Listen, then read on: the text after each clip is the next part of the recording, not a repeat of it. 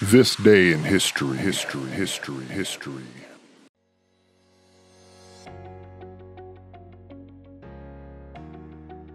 This day in history for February 5th.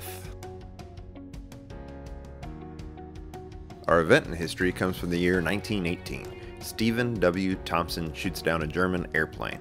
This is the first aerial victory by the U.S. military. Stephen Thompson was an American aviator of World War I, flying as a gunner on a French aircraft in February 1918. He became the first member of the United States military to shoot down an enemy aircraft. Kiffin Rockwell achieved an earlier aerial victory as an American volunteer member of the French Lafayette Escadrille in 1916. Our notable birth of the day comes from the year 1942. Roger Staubach. Roger Staubach, nicknamed Roger the Dodger, Captain America, and Captain Comeback, is an American former professional football player who was a quarterback in the NFL for 11 seasons with the Dallas Cowboys.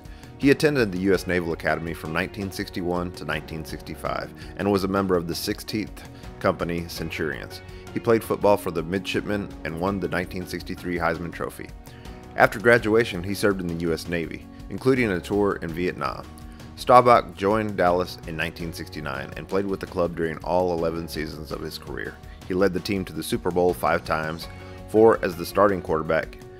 He led the Cowboys to victories in Super Bowl VI and Super Bowl XII. Staubach was named Most Valuable Player of Super Bowl VI, becoming the first of 4 players to win both the Heisman Trophy and Super Bowl MVP, along with Jim Plunkett, Marcus Allen, and Desmond Howard. He was named to the Pro Bowl 6 times during his 11-year NFL career. He is regarded as one of the best quarterbacks of all time. Our notable death comes from the year 2020. Kirk Douglas was an American actor and filmmaker. After an impoverished childhood, he made his film debut in The Strange Love of Martha Ivers in 1946 with Barbara Stanwyck. Douglas soon developed into a leading box office star throughout the 1950s, known for serious dramas including westerns and war films. During his career, he appeared in more than 90 films and was known for his explosive acting style. He was named by the American Film Institute the 17th greatest male star of classic Hollywood cinema and was the highest-ranked living person on the list until his death.